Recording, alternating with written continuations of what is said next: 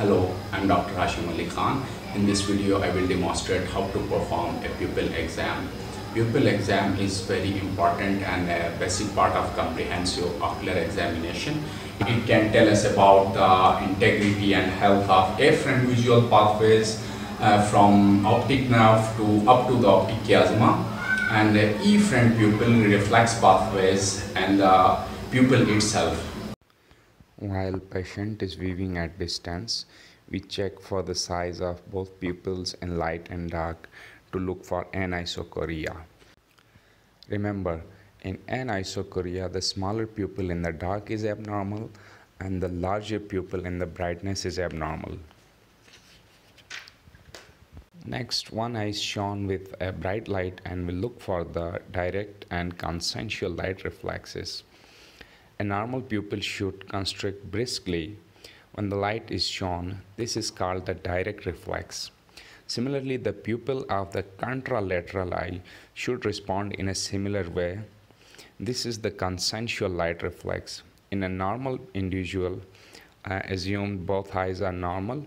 As the first eye is illuminated, its pupil constricts and remains constricted until the light is shifted to the contralateral eye.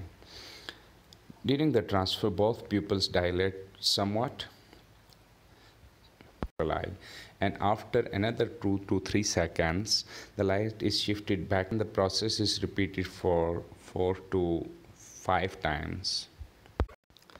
As the first eye is illuminated, its pupil constricts and remains constricted until the light is shifted to the contralateral eye. During the transfer, both pupils dilate somewhat. When the light arrives at the other eye, both eyes should constrict again. We compare the speed and the extent of the pupillary constriction in the newly illuminated eye and compare the results seen in each side. If one pupil consistently constricts more weakly than does its partner, then it is probably having some pathology. If the initial constriction is weaker, or if the pupil actually dilates on arrival of the light stimulus, we call it pupillary escape. There is a relative efferent pupillary defect, and we can be certain of some optic nerve disorder, some optic nerve dysfunction.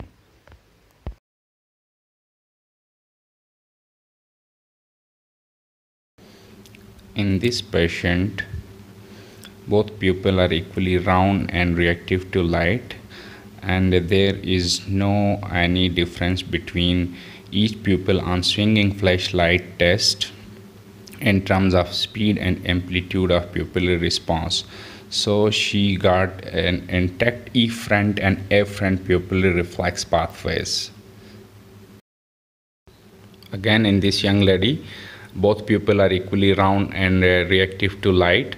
On swinging flashlight test, both pupils have equal speed and amplitude of the pupillary response in each eye. So there is no difference in each eye in terms of pupillary responses. She does have intact afferent and efferent pupillary pathways. When light is shown into the left eye, both pupils constrict, and when it is shifted to the right, both dilate, and when it is shifted to the left, both constricts again.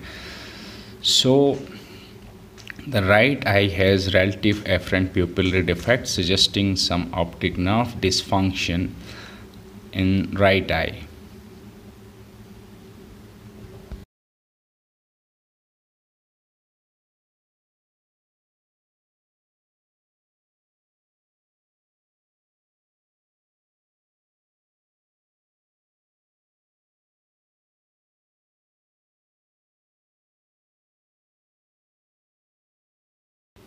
Here is a case of anisocoria. The left pupil is larger than the right one, and we can see that the anisocoria is greater in brighter situations.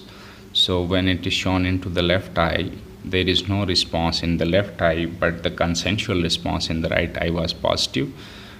And when it is shifted to the right eye, the pupil remains constricted, but the left pupil remains dilated. So this does suggest that the afferent pathways of both eyes are intact, but the left eye has some efferent problem, or maybe some pupillary problem, or it may be because of the pharmacological mydriasis. We will talk about the anisocoria, the approaches towards diagnosing the anisocoria and different causes of anisocoria in a future video lecture. In this patient, you can see anisocoria is there, which becomes greater when light is shown into the eyes, and there is no consensual reflex or a direct light reflex in the right eye, suggesting an efferent pupillary defect or a problem in pupil itself. When we are doing a swinging flashlight test, we can see that when the light is shifted to the left eye, it constricts, and when it is shifted to the right eye, it dilates, and when it is shifted back to the left eye, it constricts again. It suggests a problem in the right afferent pathways or the right optic nerve dysfunction as well. So this patient has right afferent pathways as well as the right efferent pathway problems.